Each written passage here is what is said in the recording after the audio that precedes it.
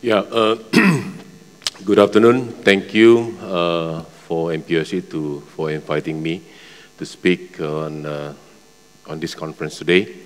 Title given to me is the Indonesia Biodiesel Program toward achieving. Actually, the B30 is 2020. It's not 2025. So we will be there in very short time, to reach the B30. How are we going to do it? I'll explain on my presentation today. Okay. Yeah, just a background, Indonesia palm plantation evolution, how the area increased year by year since 1978. The big increase actually happening on the starting in 1980s, right? And now we reach about 14 million. But the NGO, our friends in NGO says it's actually around 18 to 20 million. We don't know, unlike Malaysia. Our production export, we have actually 70% of our production is being exported. So this is very important industry for Indonesia, and it's also very important for our trade balance. That's why if some of you read the news from Indonesia lately, we are having quite concern on our trade balance. The number one person that's being called, try to solve it, is palm oil. So we all had meetings how to increase the trade balance. And the result is maybe we will increase or we will move forward the B30 instead of 2020 to 2019. But when, we'll see. Export destination, of course, our main market is India and China and EU. I'm going to spend more on biodiesel later, so we'll have a very nice time there. And this is from a study by James Fry, how the consumption, world consumption would look like by 2025. We need about 50 million more oils for the years to come. And how are we going to achieve it? Of course, palm oil is the most efficient in production and land use, actually, compared to other oils in the world. So if we have to be given tasks to fulfill the 50 million, then it is best to plant palm oil rather than soybean because we need less land to do it. Now, biodiesel regulation, actually, the first mandate, right, is already in the 2008 and then the first revision is 2013, 14 and 15. The real story is actually on the 2014 and 15. This is why, and then the birth of BPDP, the CPO fund that we know now. This is how it looked like on the mandate on 2008. So the public service obligation actually by then is only about 1%. 2%, 2.5% by 2010. And we really struggle on this because the mandate is there, but there's no support. The price different, again, Mr. Fry already mentioned about price different. And finally, if we'll go on, and this is the real deal, actually. By July 2014, we are, again, the same things, trade balance. Then we were asked to support the trade balance. So we said, we can do that if we increase the blending, reducing import of diesel. So government agreed to put the 10% blending, and further by 15% for the next January. You see, if you see the 2014 is July, Jan 2015 is already 15. However, we all know about what happened on the price on the 2015. The price of palm oil went down, crude and palm oil went down together. But at one point, crude oil also dipped very low. It makes the producer at that time losing money. So we started in August. By September, we already experiencing losses because we have to pay, government pay us the price of diesel instead of price of biodiesel. So August is fine, because price of biodiesel price of diesel is more than biodiesel. By September, it's already at par, diesel and biodiesel. By October, diesel is already lower, but we still need to be paid by diesel price. December, January, and one point, I think at the end of the day, in January 2015, our loss up to $125 US per ton. And we throw the towel. Sorry, Mr. Government, we cannot do this. We are bleeding to death if we are continuing doing this. That is the birth of BPDP, CPO Fund. We in the industry think that we need something, a body to support this. How? We are willing to be collected, from our export, so the fund collected can support the biodiesel program. That's how the BPDP, the CPO Fund, birthed. Then, 2015, more ambitious that if we compare to the previous slide, the 30% is really want to be reached by 2020. How are we going to do it? As the same, this is the performance of biodiesel. You see, from 2009, 10, nothing, 11, a bit, yes, going, and suddenly increase in 2014. But deep down again on 2015 because there's no support. This 1 point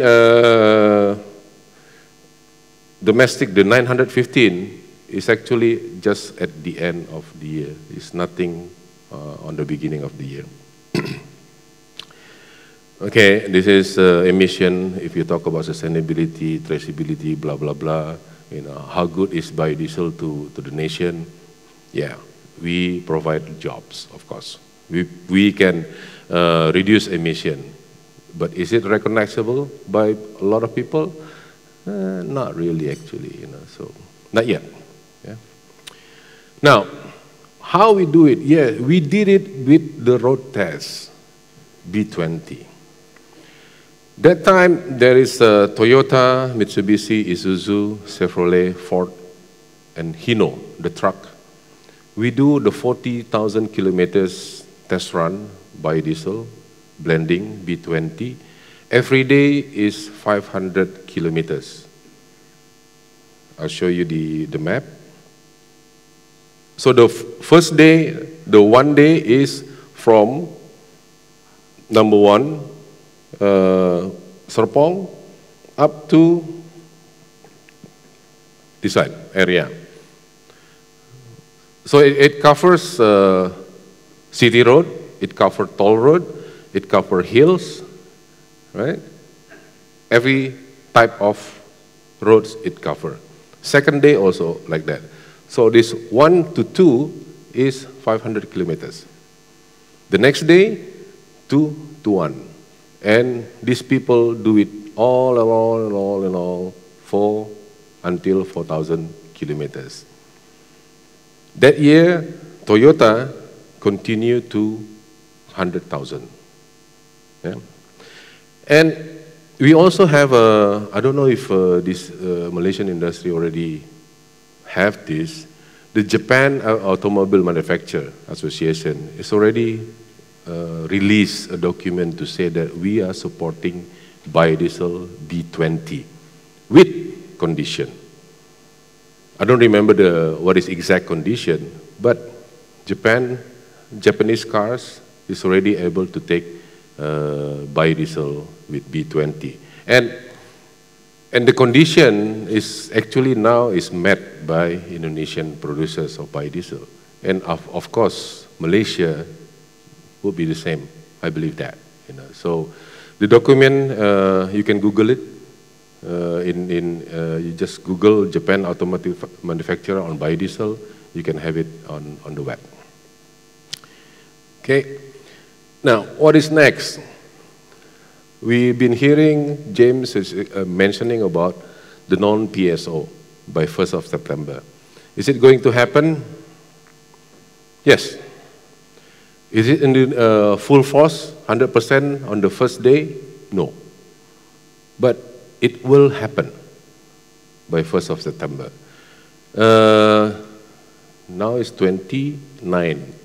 Yesterday, we already received the regulation, the total number allocated for non-PSO is about 940,000 kiloliters, about 820 metric ton of CPO will be used there. And the big question actually, is it going to be smooth or not? Because we still need a lot of administration work to be done, contract with Pertamina, contract with all others uses of non-PSO. And also the regulation, it says from September to December. The non-PSO, September to December.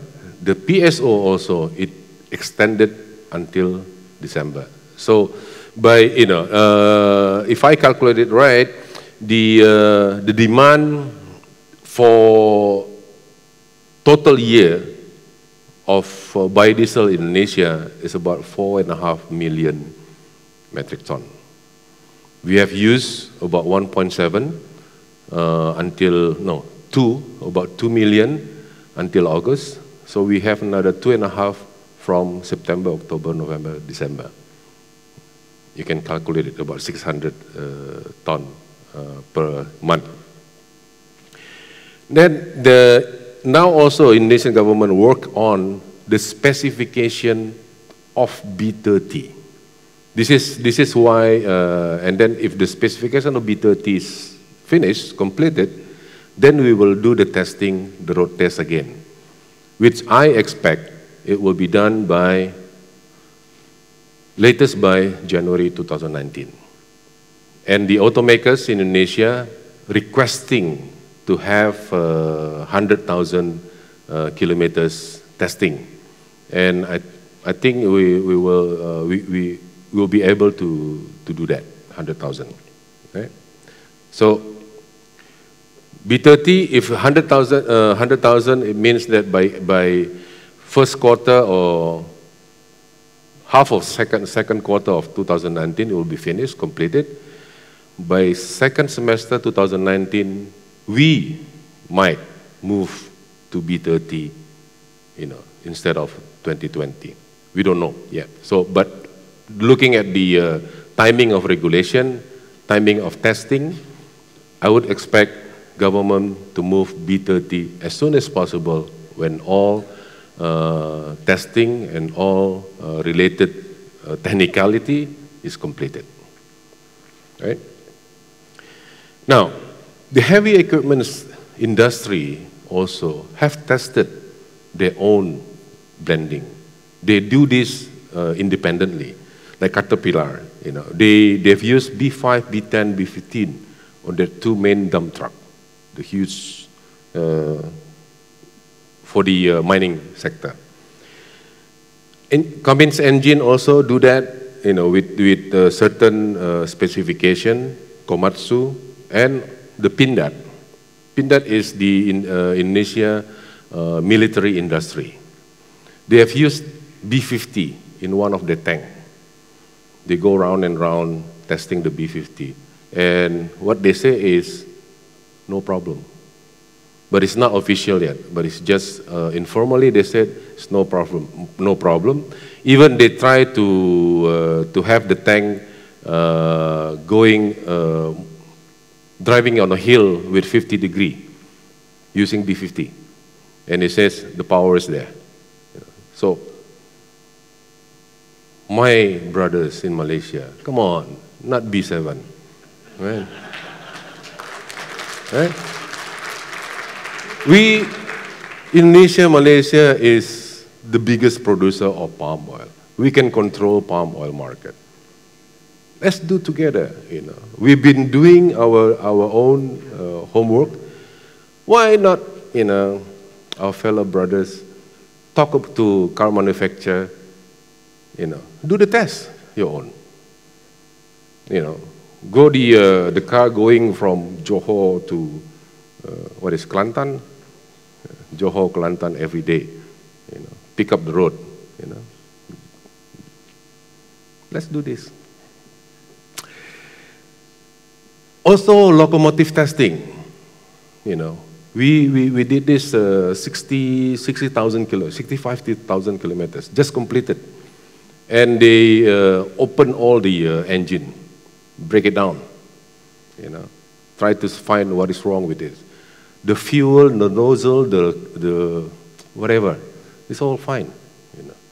Yes, all this testing says that at first it shows like cracking at first, but when it's continuing using the B blending, gas oil or diesel blending, it doesn't show anymore. I've said to the even to the media, I have my own car, is the Fortuner with diesel. I've used it since B20 is being implemented. And I haven't heard any from the workshop saying that, "Pa, your car is broken due to biodiesel." No.